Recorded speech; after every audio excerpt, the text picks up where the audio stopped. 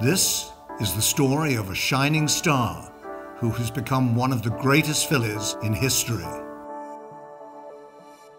Monomoy Girl started her career running on the turf. She'd won her first 2 starts so easily. It came time to step her up into stakes company in the rags to riches. And that was such a fun day. She won by, I think, 6 lengths, and we realized that we had a potential superstar.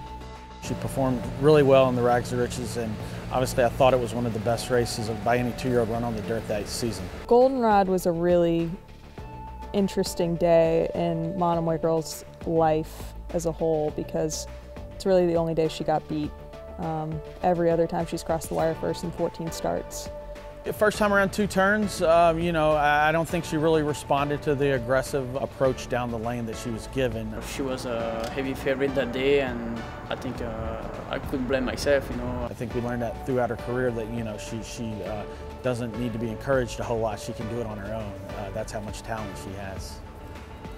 While her 2-year-old season gave a generous glimpse of her potential, she would face an immediate challenge in her 3-year-old debut in the Rachel Alexandra Stakes against the likes of champion Wonder Godot and She's Julie. When she made her move, it was a very impressive sweeping move, and she won clear. It was an encouraging race. I thought we found out she was able to do things not only on the lead but come from off of it, so it showed a new dimension. This impressive victory would kickstart what has become one of the greatest 3-year-old seasons for fillies of all time. In April of 2018, Monomoy Girl began a legendary run of Grade 1 triumphs with a dominant performance in the Ashland Stakes at Keeneland. It was, the first Grade 1 for her and myself, and it was a huge accomplishment.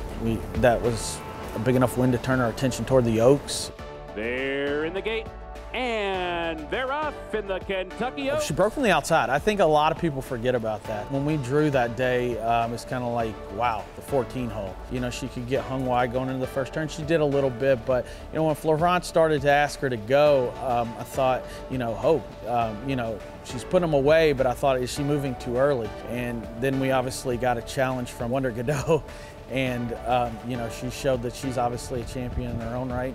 She would not let Wonder Godot pass her, so she showed grit and determination, and what superstars are, they're willing to win those kind of races. Monomoy Girl, Wonder Godot, Monomoy Girl digs down deep, and she was dazzling in the Oaks. It was obviously a really emotional win, and one you dream of. I think her whole team couldn't have been prouder of her that day.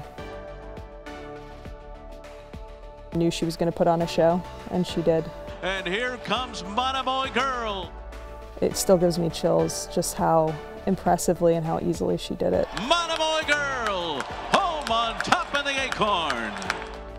Oh, what a fabulous filly she is! Monomoy Girl wins it by 3.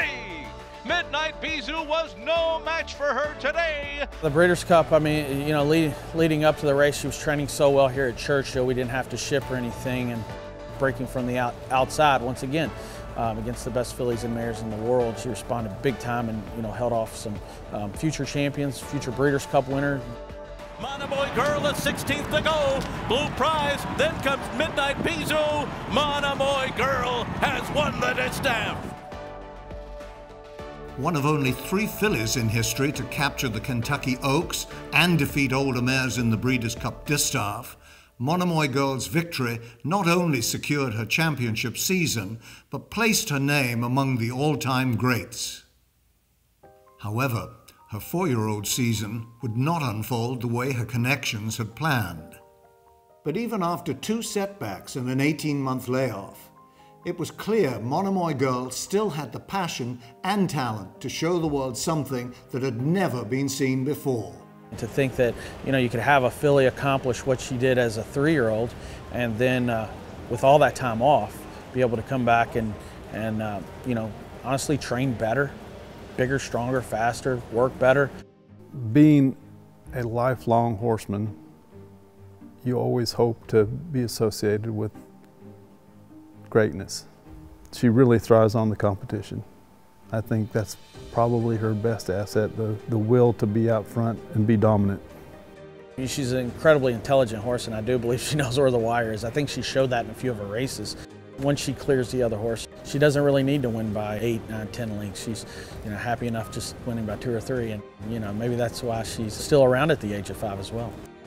It's really unheard of. I mean, it's just the longevity and how much she's been through, and to be able to compete at the Grade 1 level is really just the first time I've really ever seen it from a top-class mare. And Monomoy Girl does it again. Monomoy Girl just keeps on winning. She's definitely the best filly or mare I've ever ridden in my life. The story now moves to a new chapter as Monomoy Girl steps into the sales ring. I think what is going to make her such a unique broodmare is she has that length and scope to her of a 2-turn horse, but she has the look and power of a 1-turn horse. Anyone that comes and sees her is going to really fall in love with her from a physical standpoint. I mean, from the side, walking to you, walking away from you. I mean, she's a total package from a physical standpoint, from just beauty to size, and just has a nice walk on her, and hopefully, it's going to make some beautiful babies.